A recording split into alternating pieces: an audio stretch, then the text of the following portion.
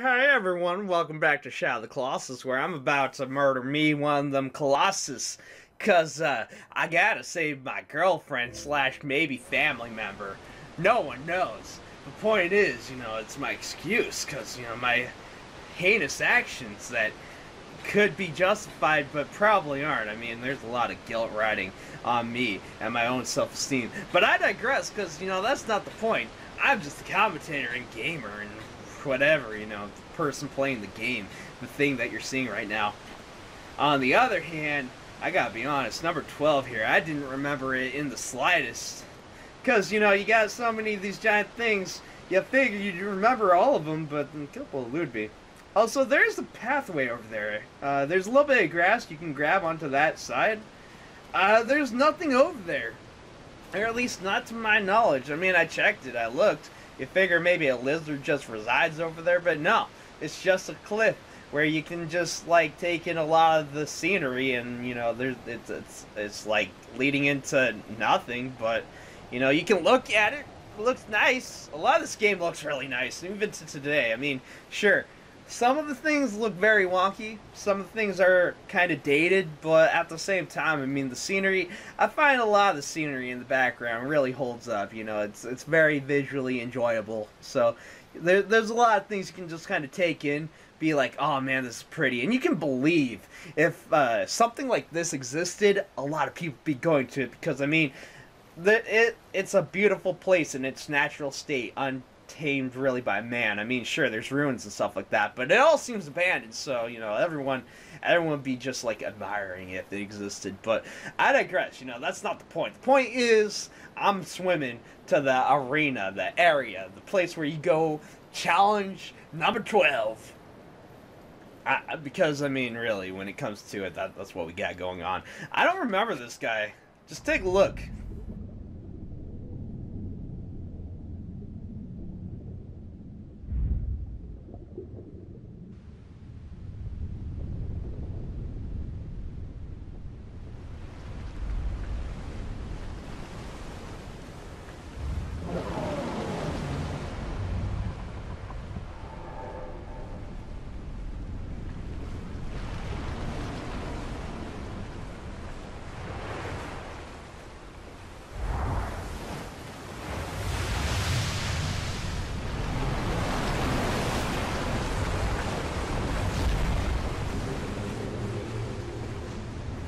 Oh man, I gotta say, for a number 12, he is probably one of the most visually distinct of the Colossus.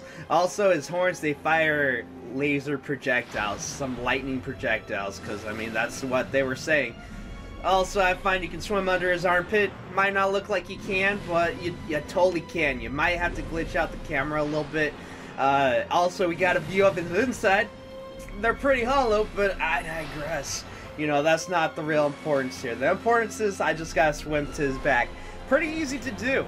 Now, this boss is kind of deceptive, because you see, you're like, I can climb it. This is where I'd find a weak point, right?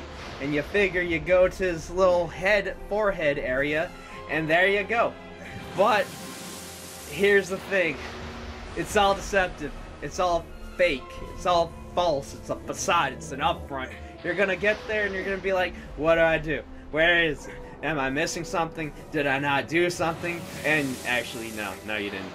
Fortunately, this thing also kind of controls a little bit like, what is it, Dorsey? The Loch Ness Monster from Super Mario, where you have to, like, go onto his forehead and control, like, where it goes. Because, you see, it has a tooth crown here, and you can bang on it, and it'll turn, and it'll move exactly where you need it to go. And with that, you get onto the platform. And when you get onto the platform, well, all hell breaks loose, sort of. By hell, I mean salvation. And by salvation, I mean you can expose it for what it really is. The filthy underside of this Colossus. The falsehood.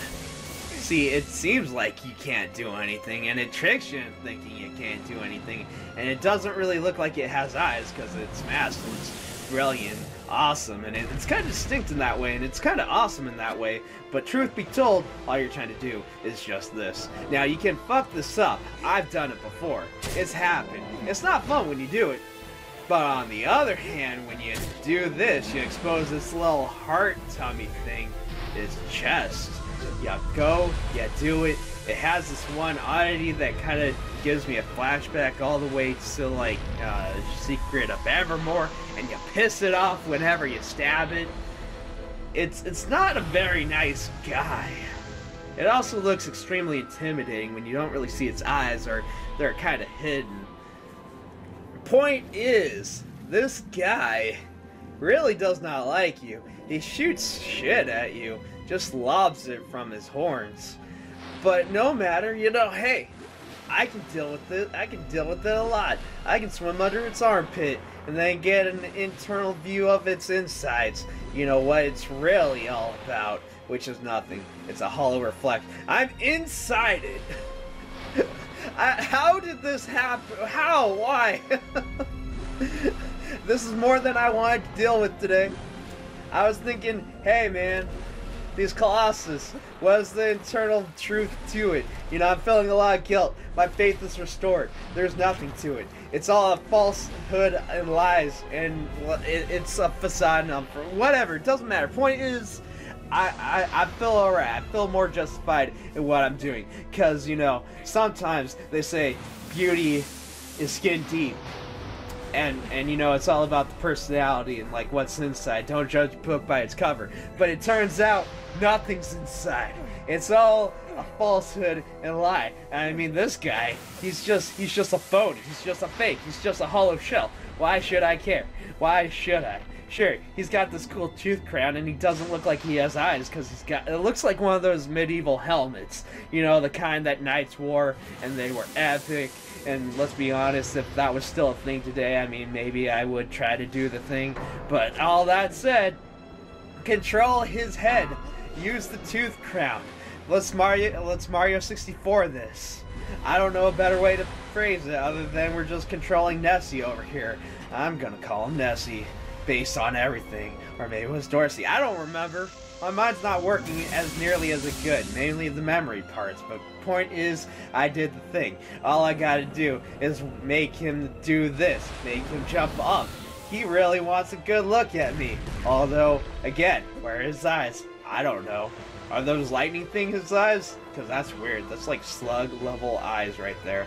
Point is, I exposed him. I'm glitching out a little bit, but no one cares. No, it's fine. It's fine. I'm doing the thing. I got it. I win.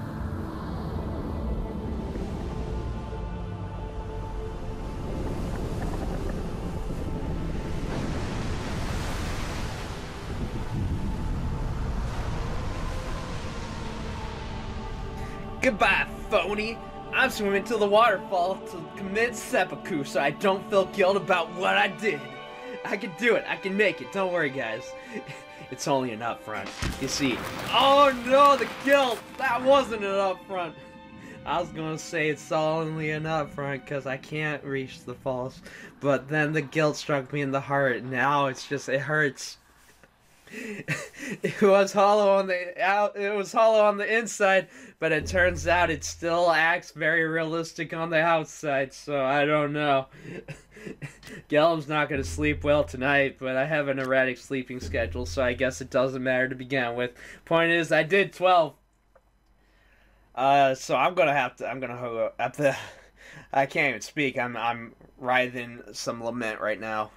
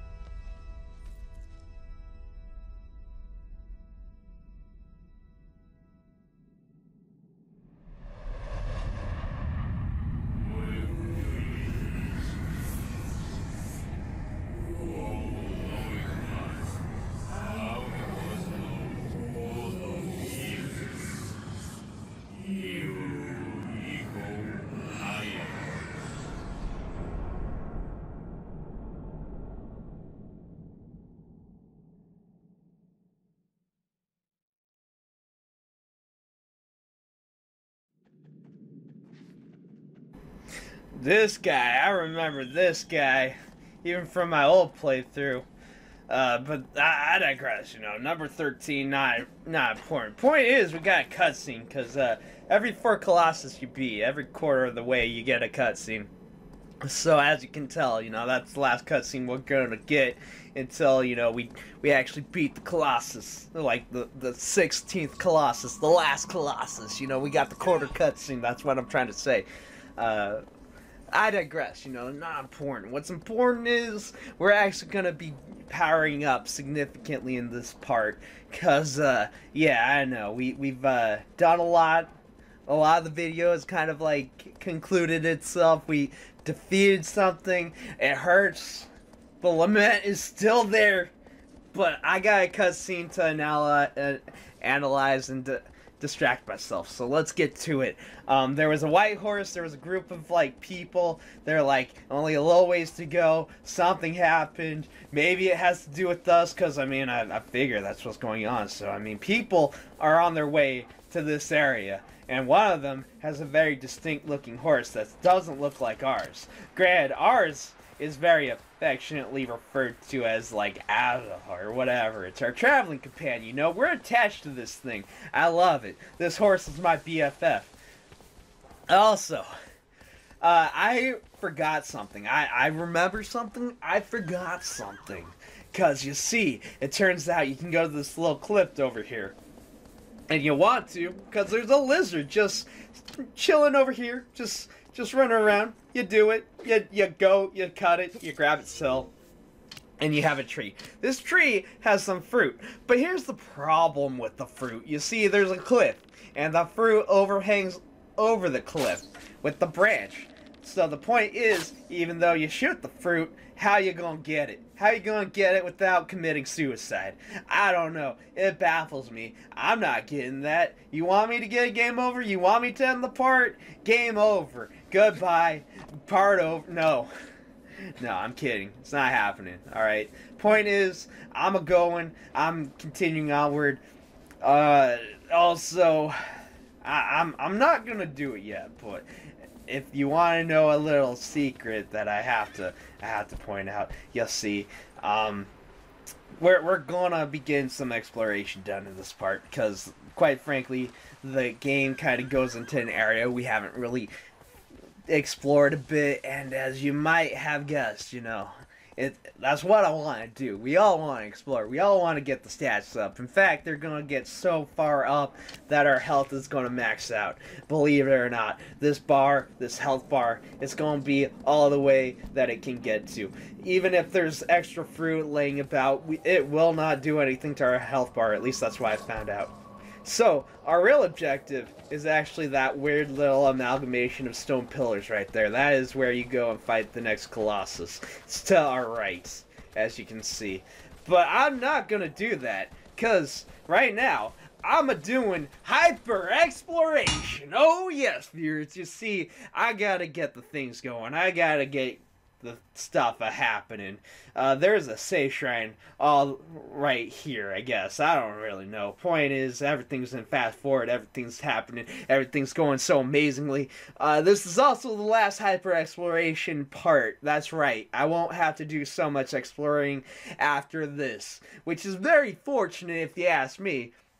But the point is, you didn't. And you got a lot of things going. I know. I'm clipping things all over the place because it's gotta happen, but at the same time, you should know the save shrine that I was at is the one that I'll always go back to, and that's why there's a map that helps just kind of summarize everything from point A to point B, and you go, and you explore, and you extend everything, and everyone's good, everyone's happy, it's all going on. Oh man.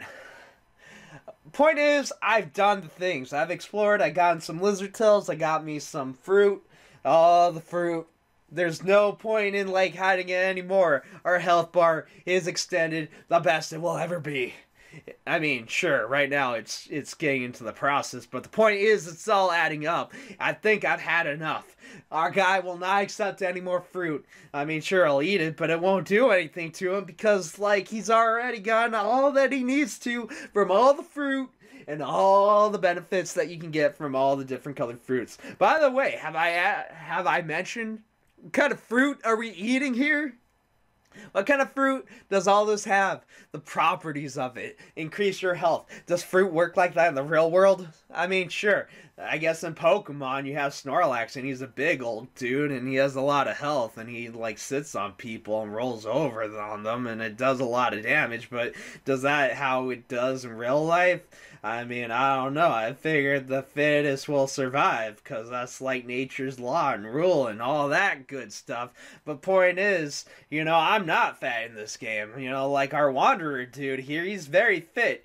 Look at him. He's able to like shoot a bow on his horse. He's able to hold aloft a sword while riding the horse. He's able to actually do things one-handed. He's able to climb while he's wielding like his weapon of choice. He's able to do a lot of things and not have to worry about it. It doesn't hinder the game whatsoever, and I like that kind of stuff. But the point is, how does it happen? How does it work? Will we ever get an answer? I say we won't. Because that's not how the gameplay and the immersion work. I mean, like, let's be honest, I'm the Wanderer. This is my immersion. I'm exploring.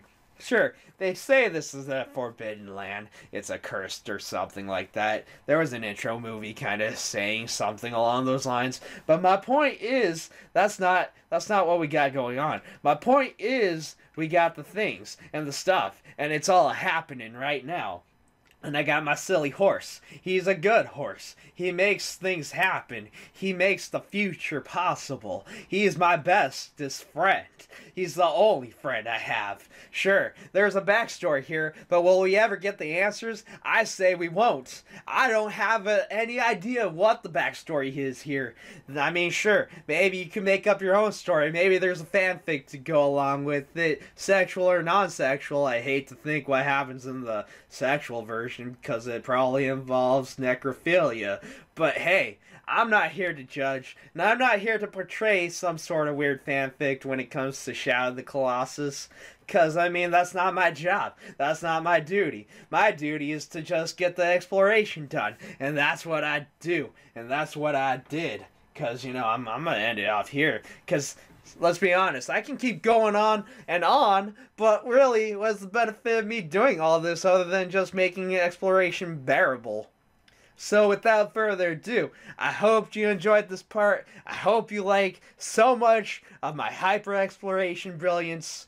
Or at least I hope I can call it brilliance. I mean, I guess that's for you to judge. I guess that's for you to decide. This has been the last one because, I don't need to do any of the other stuff. It's all done. It's all been here. It's all in the past. When I go to the next part, we're gonna be all set and prepared for whatever comes our way. And it's gonna be fantastic. Let's be honest. All of you are happy and all of you are excited because, I'll be almost the best I can be. Sure, there's a couple lizard tails that we can get, but really there's not much else for me to say other than it's all done. It's all taken care of. I'm good, and you know what? For all sakes of gameplay, I guess we all are. So, next time, number 13. Will it be happy? Will it be exciting? Will I fail a lot? Who knows? But chances are yes. Yes to the last question. There will be failure.